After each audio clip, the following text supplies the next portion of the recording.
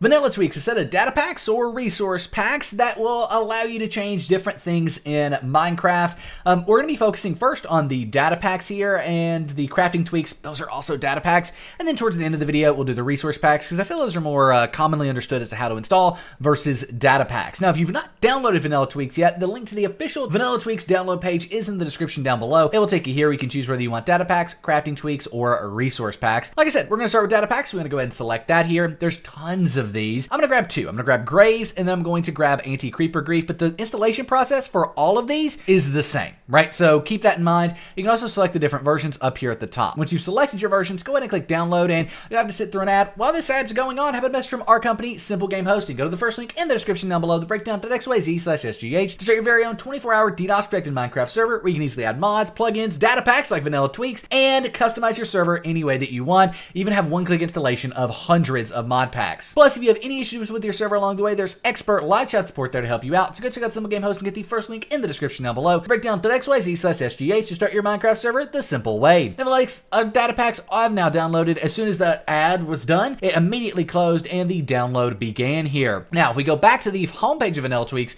there's also crafting tweaks here, and these are also data packs. They're installed the exact same way as the Vanilla Tweaks data packs found here, and I'm gonna go ahead and grab just a simple one here, which is more trapdoors. Same process, select it, click download, and the download will begin after a few seconds. There we go, it's gonna automatically download, and now all of our data packs are downloaded. We need to move these to our desktop just because we need to make sure that the files are correct. So if we do that here, we can see we have two files. We have one just called Vanilla Tweaks and one that says unzip me. Now, if we open up these, we'll be able to see one has data, pack.mc meta. That's what we want to see. So as long as you see one of these two files or folders, you're good to go. But if we open up the other one that says unzip me, that's not the case. That's because we downloaded multiple data packs. So in this case, we want to right click and we want to extract all and then click extract, and it's going to give us a folder. When you open that up, you'll have these two basically data packs that we downloaded, and we can move those to our desktop and delete everything but those data packs. Now, if we check all of these, we'll see that all of them have this data in pack.mc meta. Anti-Creeper Grief, same thing. And then Graves also has data in pack.mc meta, as well as another folder. Like I said, it's not going to always be the same. So if you have some of these, you're good. Now we want to install these in game. How do we do that? Well, we want to open up Minecraft, and I've already done that here. I've already got it open in the background. You can go ahead and pause the video while you open it if you need to. And then from here on the main menu, you want to click on single player and find the world that you want to use. I have one here. It's called Vanilla Tweaks. I made it before this video just to make things easier, but you can add this to any existing Minecraft world you have, and then go ahead and click edit on that world. Then click on the open world folder button. So again, from the single player menu, click on the world, click edit, and then click open world folder. Then you'll have a data packs folder here. Open that up and drag and drop any data packs you want to add right into this data packs folder. Now, if we go back in game, we can go ahead and save this and launch into that world. Now, once we're in this world, the data packs will be active, except sometimes you might have to use the /reload command. Unfortunately, if you don't have cheats, it won't work. You won't be able to reload. So we want to go ahead and hit escape, click open to land, and make sure we allow cheats there. When you do that, you'll be able to use the /reload command, and any of the data packs will now be active. How can we test this? Well, it's a little morbid to test the Graves data pack, but before we do that, let's go ahead and first test the creeper one, because that one's a bit easier, because if it's working, these creepers will not kill me when they explode. So let's go ahead and try that. Go into survival really fast, and they'll try to explode, but none of them will do any damage because we have Anti-Creeper Grief turned on. That means things are working as they should there. However, what can we do to test the gravestones? Well, we just need to fly up and, well, basically die. So let's go ahead and do that really fast. Up in the air we are, and as soon as we go into survival, we will fall down, and because we have stuff in our inventory, a gravestone spawns. Awesome. Now, there's also the trap door or more trap doors mod, so let me go ahead and test that one. And as we can see here, this is going to give us 12 trap doors, which is way more than vanilla, proving that is working. But what if you want to use the resource packs with Vanilla Tweaks? Well, let's go ahead and do that. We want to download some Vanilla Tweaks resource packs by clicking on resource packs here. There is